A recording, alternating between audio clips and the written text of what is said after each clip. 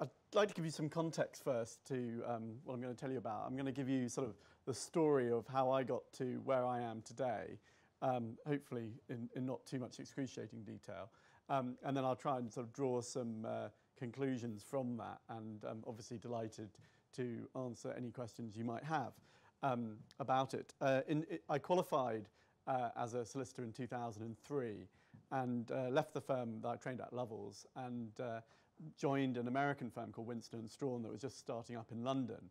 It was a very small office, and we were sort of wondering what we were going to do, and lo and behold, an enormous piece of work came through the door, rather luckily, and for about the next 5 years or so, I spent pretty much all of my time engaged on one enormous dispute involving the Russian telecom sector. That was great fun, and I worked with a team of people, and primarily one colleague who I will tell you a bit more about. And as that case was coming to an end, it was obvious that we weren't going to get any follow-on work for whatever reason, and we started following up some opportunities that came our way to work with technology startups. That was in sort of end of 2007, and by the beginning of 2008, the Russian case had pretty much dried up for us. There was some runoff work that some colleagues were involved in. And sort of middle of 2008, we decided to really go for it and build from scratch a practice in this sector, working for technology startups, and primarily web startups. I'd always been a sort of early adopter of technology. I'd tinkered around with websites before I did my training contract.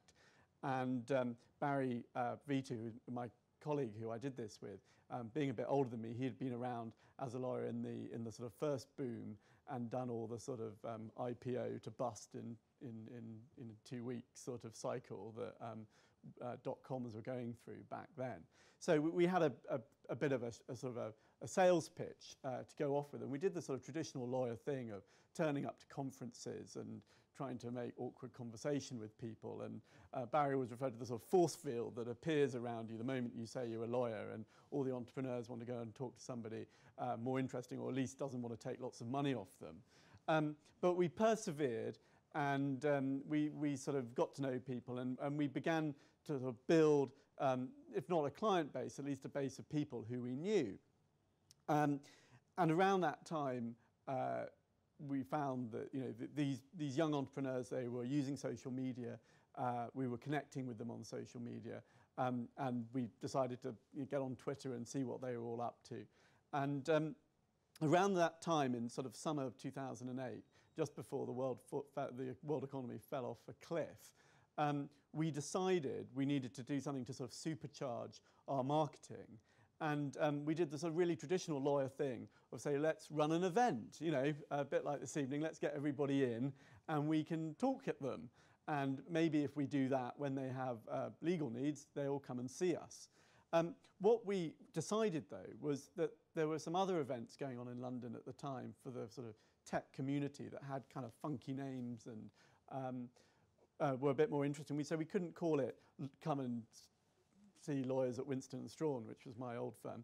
And we decided to give it a name, and we called it Bootlaw. We registered a domain one day, and we set up a site the next day and launched it that evening at a networking event. And a few days later, through word of mouth and social media connections, we had about 30 people signed up, at which point we took our managing partner out for lunch and said, we've got some people coming to the office in a couple of weeks' time. We're going to hold a seminar. Oh, and by the way, we're going to give them beer and pizza afterwards. I hope that's all right. He said, yeah, that sounds great. Good for you guys, using your initiative. And we sort of said, well, we've got this sort of website. It's sort of a website. You don't need to worry about it. We just sort of glossed over that a little bit with him. And what we did, we set up this thing we call Bootlaw. This is the current Bootlaw website. It's been through a couple of iterations. We called it Bootlaw because of the bootstrapping or boot camp sort of phrases, and we managed to get the domain. It was bootlaw.org was available, and then somebody sold me bootlaw.com. They wanted $600, but in the end they took 50, which was about the best bit of negotiation I've ever done. Bootlaw is a very simple concept. It is simply the event that we run, and we run it on a monthly basis. People sort of think it's a website or what is, and clients assume we've set up a separate company or something like that. It's none of it. It's typical lawyers. We don't look after any legal structure of our own. We've just sort of formed this thing. It's a thing. It's out there, and I've got the passwords to it, which made it much easier to take with me when I left Winston & Strawn earlier this year and joined Pinson Masons. This is what the Bootlaw front page looks like. We've got our Twitter stream going on in one column. We've got a sort of a blog. We put articles up, and they're in the middle column. And then on the left-hand column, we've got a link to our next event, which people can sign up to. And next month in October, we've got the General Counsel from the FT coming to speak to startups to talk to them about what it's like being on the other side of these deals. And that's proving popular already. We don't put a lot of content through articles because now we've joined Pinson Masons. They've obviously got the fantastic Outlaw website that produces tons of content, so there's no point in trying to compete. But we used to put more in the way of sort of real articles and stuff through it. Now it's more sort of something just to publicise the events. This is the Meetup website that we use. Meetup.com is a service. It's a startup itself out of New York. You pay to set up a meetup on meetup.com, but it's fairly cheap. It's about $50 a quarter or something like that. And it's a complete event management sort of piece of kit, essentially. It's all web hosted. And I mean, this has gone through various iterations as well, and I had a friendly web designer sort of make it look a bit nicer for me.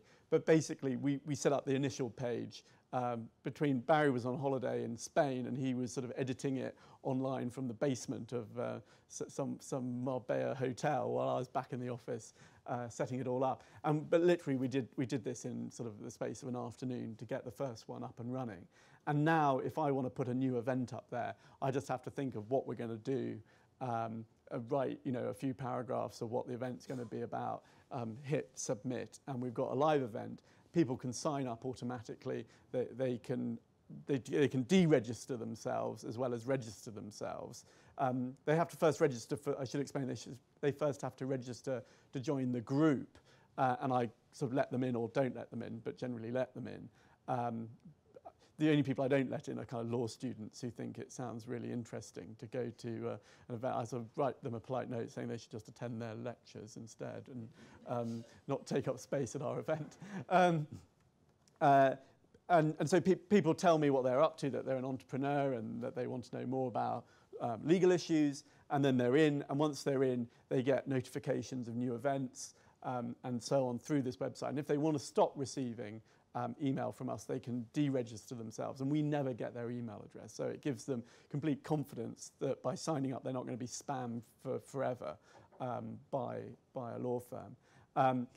People can upload photos from the event, as has been. There's some pictures of me up there, in fact, and they can just put them on there, and they automatically get shown on the site. So Meetup itself is a social network. And we are using that to run events, and it's fantastic because it just cuts out all the usual rubbish that you have with your secretary having to keep track of endless RSVP lists and how do you follow up and all of the usual pain that law firms have with events. But it's not just about the events. The events were sort of the initial idea, but Bootlaw itself turned into a bit of a brand. And Barry and I got known as the guys who do Bootlaw. And we registered an account for Bootlaw on Twitter. Oh, sorry. The other nice thing about this, it allows people to leave group reviews on the Meetup site so people can see how you're doing. So there's some randomly selected glowing reviews there for you. And this was us at our old firm where we were sort of packed in, and then we gave them beer and pizza. afterwards in our conference room. And this is at our new swanky offices in Pinston Masons. This was about a week ago. We've got a bit more space, and we've got some nice networking space there as well. It's always nice to show off our new office at Crown Place. And Pinston's have been fantastic in supporting the sort of transition.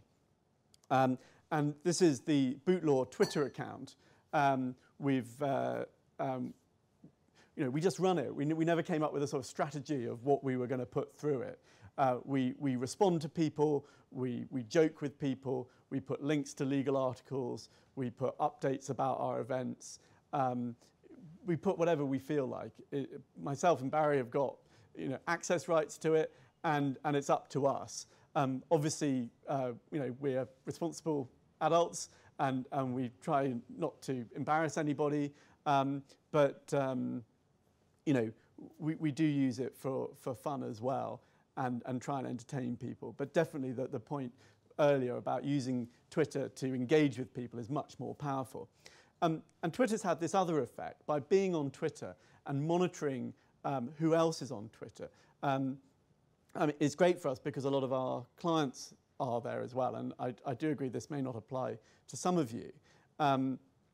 But when your client's on there, it's enormously powerful, because what we found is people have said things like, I need a lawyer to help me with my terms and conditions, and who do I go to? And people have come back, those guys from Bootlaw. And we see somebody mentioning Bootlaw, and we've been able to dive in and get work that way. And I've got a couple of really quite large matters on at the moment where my first contact with the client was via Twitter. Now, it wasn't just Twitter that got me the client. In one case, I'd been involved in a deal where the guy who's now a client was sort of tangentially involved, so I knew his name, he knew my name. It was a warmish introduction, but he had put something up saying, I need somebody to look at an NDA for me. There's stuff I'm not familiar with, and I jumped in and said, yeah, I can help you with that. And I gave it a 10-minute review for free, and nothing happened, but time passed, and now I've actually got quite a large deal on for that client. Another client got referred to us, and within about 15 minutes we were on the phone to each other. He asked me for a reference, which I gave him, and within an hour we had instructions.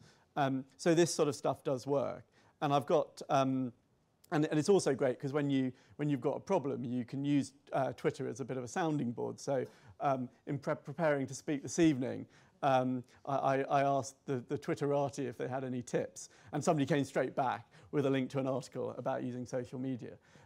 So that just shows how it can be worked another way. But we had exactly this situation over the summer. This chap, Christian Lang, who runs a pretty decent-sized startup in Denmark called TradeShift, said, could somebody recommend good UK lawyers for drafting user-friendly terms and conditions? And somebody I know, and I've obviously favorited his tweet, which is why it's got the star there, he's a regular attendee at Bootlaw, and he was he's in PR, so he says nice things. So he gave some rather over-top recommendation for us. But I got a nice bit of work out of that directly, which I wouldn't have otherwise have got. And then here's another client of mine, a guy called Nick Halstead, who runs a very successful startup based in Reading. And he was at that time using a different law firm and having a bad experience. But we'd met him and got to know him. And he tweeted at the time that he kind of wished he'd gone to Specsavers. He wished he'd gone and used us instead. And then recently, his company, DataSift, has just raised $6 million from VCs in the States. Although I didn't do the US fundraising, you can imagine that a startup that gets funded to that tune becomes a rather better client. And so just some examples of sort of Twitter doing the job it's supposed to do. And I'd just say, in conclusion, the tail end of the story, as it were, the journey that Barry and I have been through doing Bootlaw, is that Barry decided to go back to our roots that we'd put down with the Russian telecoms dispute. And there were sort of allegations, you may be surprised to hear, there were allegations of corruption and skullduggery in that case. So when the new Bribery Act came out last year, or was published, and now it's come into force this year. But when that was sort of coming down the tracks, he decided to leverage social media to position himself as an expert on the Bribery Act. He registered thebriberyact.com and an associated Twitter account, and he puts a ton of content through that. Moving over to Pinson Mason, he now runs the Bribery Act practice at Pinson Masons, and I sort of get on with the boot law practice. And his blog, The Bribery Act, now gets tens of thousands of hits every month and has become a sort of recognised source of authoritative source for all things to do with the Bribery Act. So we sort of took our learning, as it were, from doing boot law, or he did, and has applied it to that. And that sort of, as you can imagine, has sort of made all the difference to our real-life legal practice.